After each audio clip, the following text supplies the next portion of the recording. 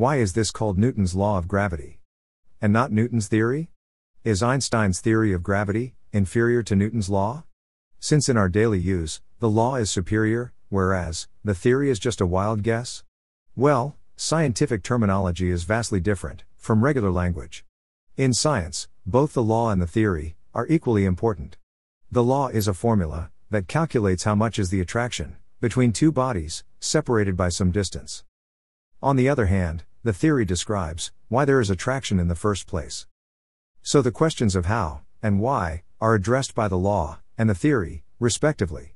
In other words, both Einstein and Newton were correct about gravity.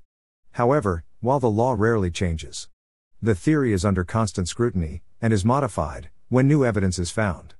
To sum up, gravity is both a theory and a law. Objects fall to the center. Satellites exist.